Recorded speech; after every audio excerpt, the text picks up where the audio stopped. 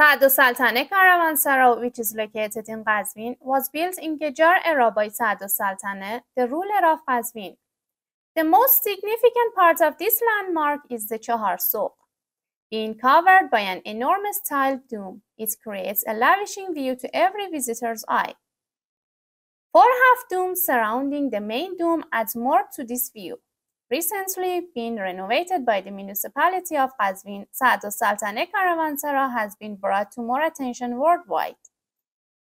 The moment you step into Caravanserai entrance, a journey down the history lane begins. Aisles carpeted with stones and booths, decorated with hundreds of years old bricks, lead you to several lively courtyards. As one of the greatest inner-city caravanserai in Iran, it consists of several bathhouses, Saraye, Chahar Sough, mosques, and tea houses. Many thanks for watching this video. My name is Fatima, English and French 2 leader in Iran. Please subscribe on my channel and turn on the notification. Every single Friday and Tuesday we have a new tourist attraction to visit together.